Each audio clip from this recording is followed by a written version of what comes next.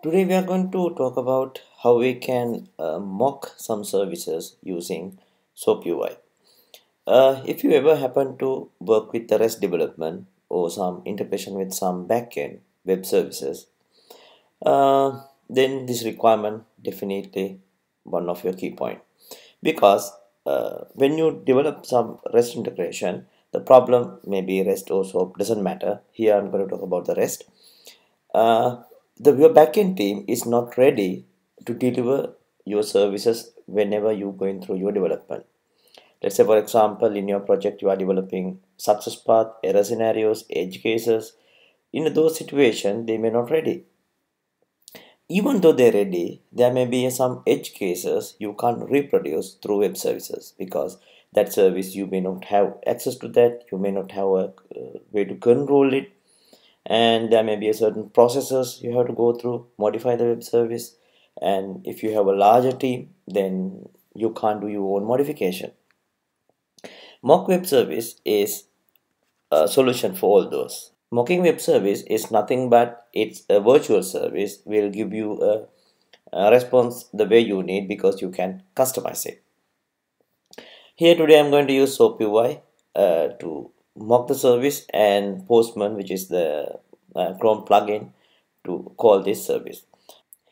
I'm not going to cover how you can install soapUI because it's highly dependent on the platform what you're going to use, Linux, Mac OS, or Windows. And so therefore it's a separate, you can go through their tutorial installation guide and you can get it installed and ready. I'm going to use soapUI this 5.2.1 version, and any latest version would be compatible.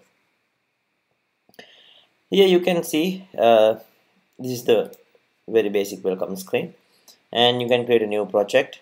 I'm going to create an empty project, and I'm going to give the name as sample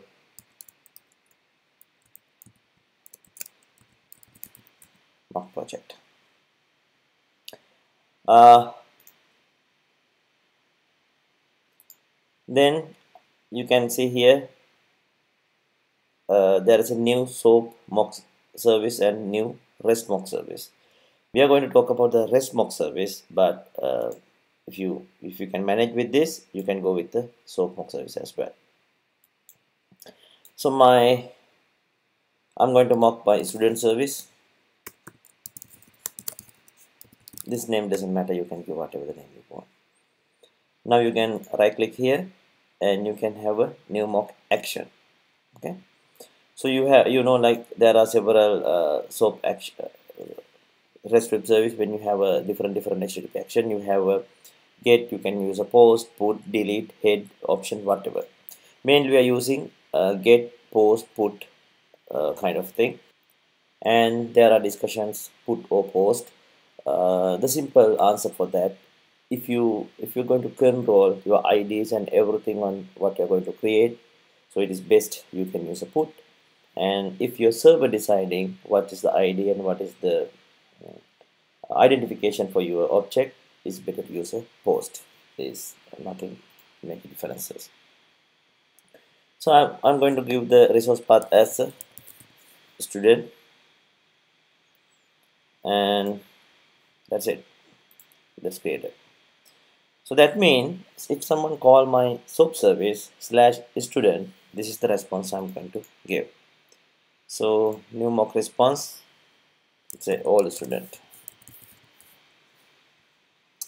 So again, these names you can write anything. So this is the HTTP status code. There are a series of status codes, and 200 series is responsible for success response, and 300 series responsible for redirection, we simply call go away, and 400 series responsible for client side errors, and 500 series responsible for server side errors. So I'm going to give the JSON response, and I have some predefined response here. So I'm going to give entire student object as a response. If you want to return some headers, custom headers or HTTP standard headers, you can use this section. So I'm going to return a status header. It's just a custom header. All. And that's it. Now we are going to create other mock action. That's also get, but this time it's student 1. So that means we are going to fetch single student. And mock response,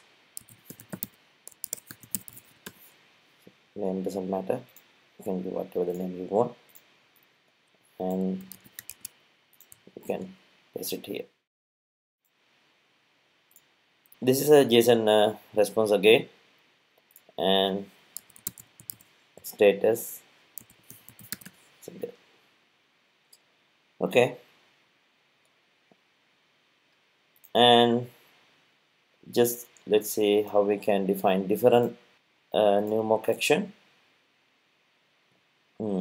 Let's get put, post, something. I'm going to create another student.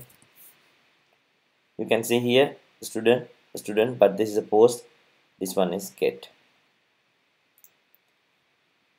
And new mock response,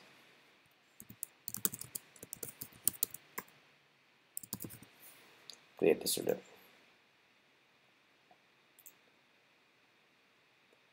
And again I'm going to do the JSON response.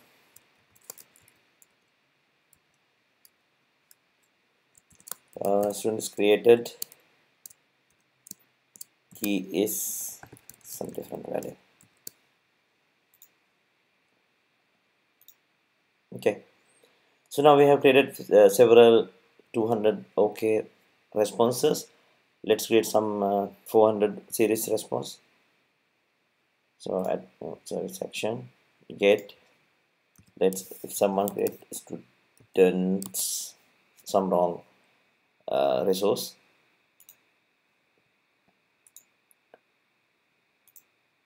and new mock responses, let's say 400 bad request,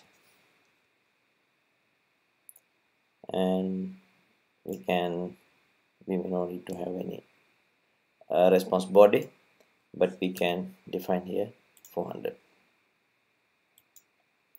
So now we have several scenarios to test, right? So you can have 1, 2, 3, 4 scenarios.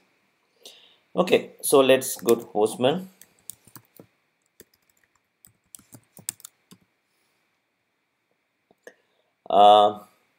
Before go to Postman, here we can see, if you check this service, it's running on port 8080. You can see it here. You can see it here. It's running on port 8080. So now we are going to restart the service. Now you can see it running, and go to Postman.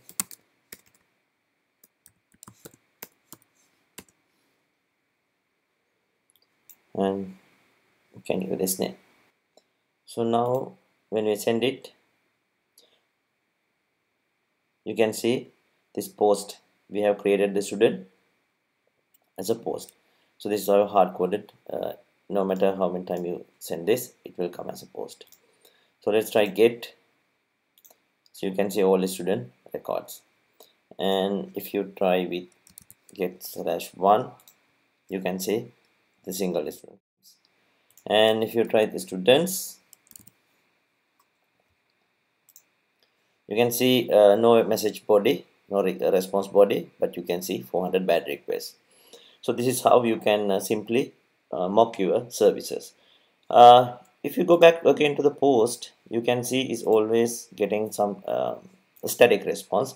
If you want to add this to dynamic value, we are going to discuss some more advanced mock service with different tutorial.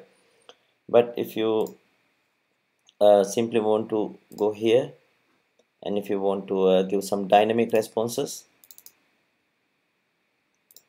here you can do the script, and you can write some basic script here. You can write context dot set property.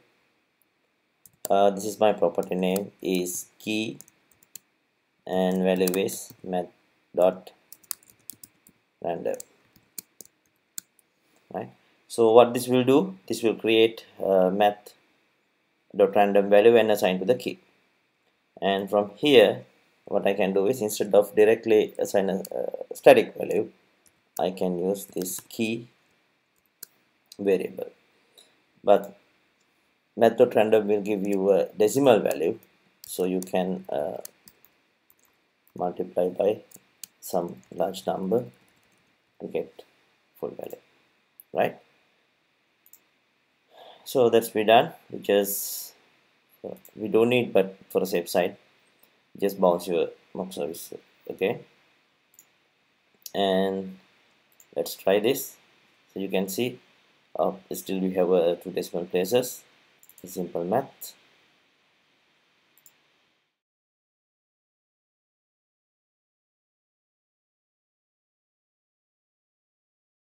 Right, so we can go back here, and now you can see for each call it give you a dynamic response. So this is some basic functionality, basic the way you can mock your services. Let's discuss some in detail, in depth, some little advanced topic from a different tutorial.